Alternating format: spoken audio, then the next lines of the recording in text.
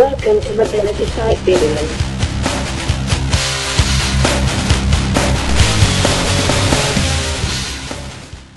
Hey everybody, it's Chris from MobilitySite.com, and I'm back with the the Samsung Propel Pro to give you a little demonstration of the UI here.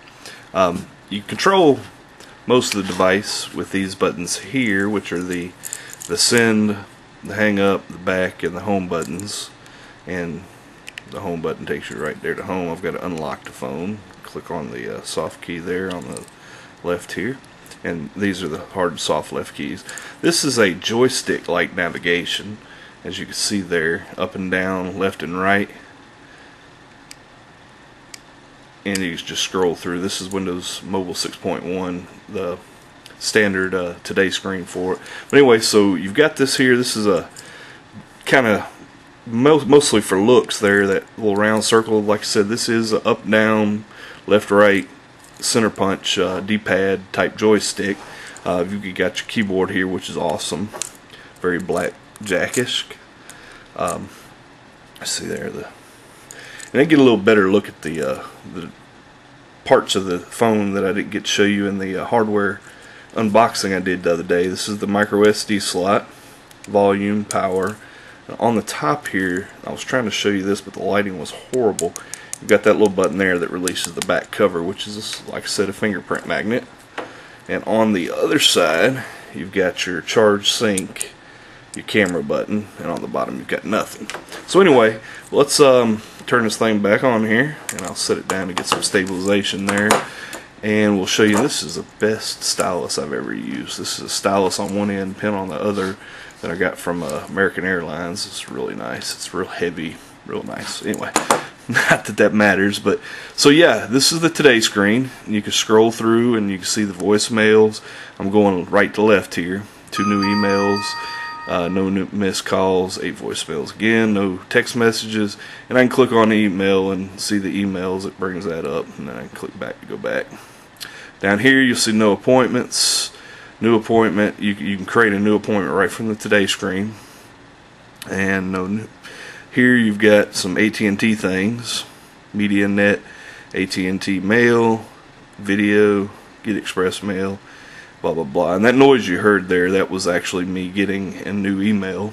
You've got a media player right here on the front. There's no left or right scrolling here unless they actually had the songs listed.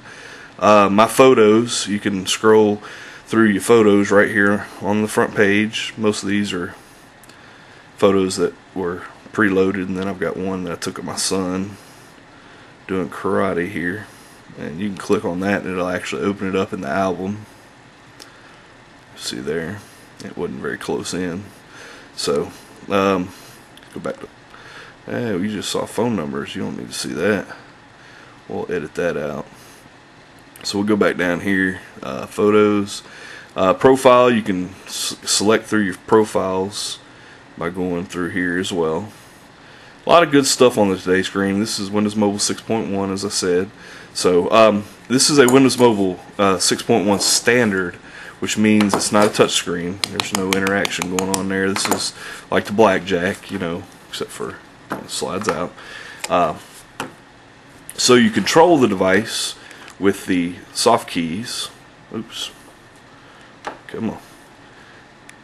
Hit start, and then you bring up your menu, and there's 2 different menu types. Let me put it back down here so you don't have to watch it jiggle. And you just scroll through your folders and so forth here.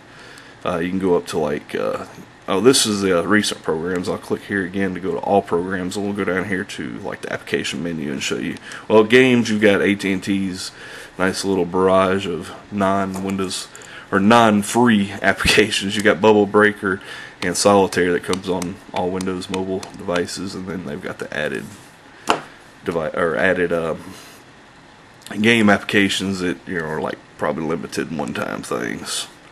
So we go back, and then you go over here to like applications, and you'll see a whole another slew of AT&T added stuff. You got Adobe Flash Lite, call history, camera, and eBay application.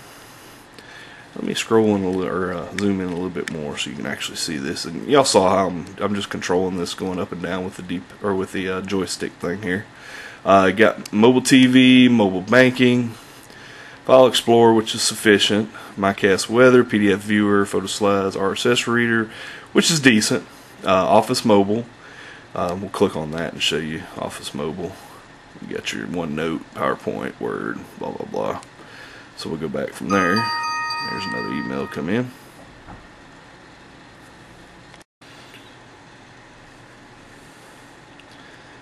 Alright, let's get back out of here. Alright, we're back to applications.